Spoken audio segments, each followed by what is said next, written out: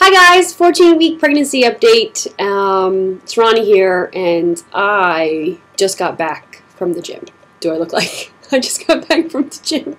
No makeup, sweaty. My shirt is wet. But I decided to take a step class today. I just didn't feel like running. I did run on Saturday, which I'll tell you about in a minute, but I just, I have this kind of, like, anxious feeling. I don't know if this makes sense. Like I'm out of breath, but not really. And I don't know if this is normal pregnancy. I think it is, like a pregnancy out of breath thing. And the thought of running today, I was just kind of like, I saw myself giving up on a run early because of it.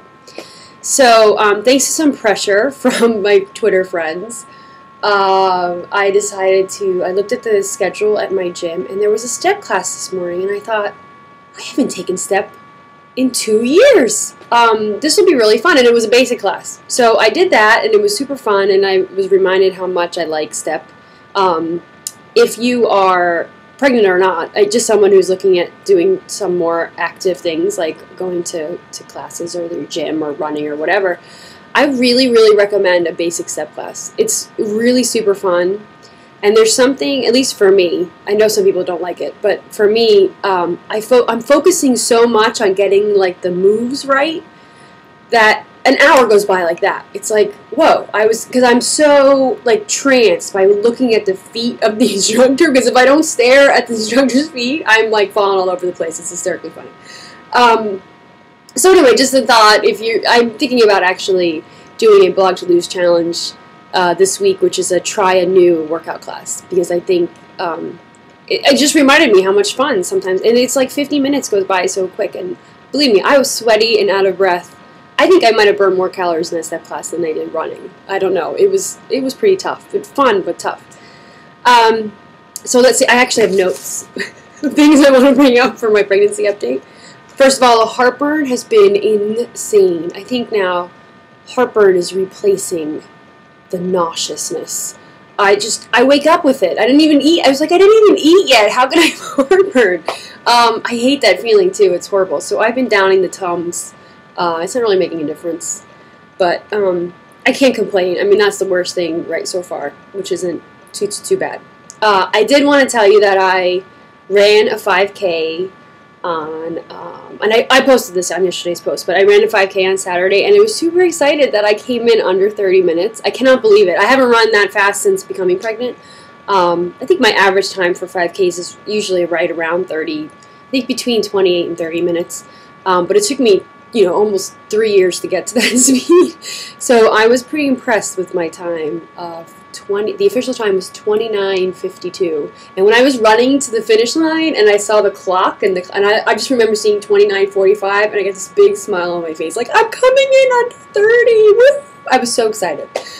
So that was really, really fun. And I did get a question on Twitter. A few people asked, what's it feel like to run pregnant? And it's funny because I haven't really thought about it before, but I think I'm I just entered the second trimester, so I'm still super early in the pregnancy, so I'm not experiencing like any weirdness of running because I have a large belly. Really, the only difference that I've noticed is really more to do with my breathing. I feel like I have a harder time kind of finding my breathing rhythm, which is slowing me down. But other than that, I don't think there is a real difference between running pregnant and running not. Now, I think that's going to change once, I have a 5-pound baby in my abdomen or in my uterus. I'm sure I'll feel really differently. So, but right now, really, it's not like I feel different while I'm running. It's more of a, kind of like a cardio capacity thing, So, according to Baby Center, can you tell I'm hopping note to note? According to Baby Center, the baby is the size of a lemon this week, which is super exciting. And I haven't scheduled yet, but I am scheduling my ultrasound to find out the sex. And I will be finding out the sex because I have zippy patients. I need to know if it's a boy or a girl just for my own mental sanity. I'm always impressed by people who don't find out and are like surprised the day, and I'm thinking, God, I can't do that. I really, really need to know. I don't know, it helps me bond with the baby. I know I could start buying cute little outfits. Like my husband and I, when we were pregnant with Ryan, we, when we found out the sex, which I think is like week 18 or week 16 or something like that, we, as soon as we found out afterwards, we went out to lunch, and then we went to Old Navy, and we got like a cute little baby boy outfit because we knew it was a boy. We got 2 outfits, and I've saved them. I should go get them. Next week, pregnancy, I will show you those 2 little outfits that we got. So I want to find out. I like that tradition, so once we find out if it's a girl or a boy, then we'll go get a cute little outfit, and we'll show you guys. Other than that, I will show you the pregnancy belly, which I'm feeling really thick. It is kind of playing with my head a little bit, I have to say. You know, I keep reminding myself, this is pregnancy, this is what happens. But, you know, people with body image history and issues, and, you know, it bugs you a little bit. I mean, I'm not going to lie, but I'm excited to be pregnant, and I'm excited to see the changes that my body's going to go through. So let me show you the belly. Ready? I'm wearing these, I've worked out, so I'm wearing workout clothes. I have to, like, not suck it in, right? So you can see it's getting there. Like, you can see my scar if I go a little lower from my tummy tuck. So it'll be really interesting to see what happens, you know, post tummy tuck. And I know a lot of people read my blogs, and that's kind of how they found me, through tummy tuck experience. So we'll see. It's an unknown at this point. So I think I covered everything. I'm going to go eat lunch. I don't know if you heard before, but my stomach was growling.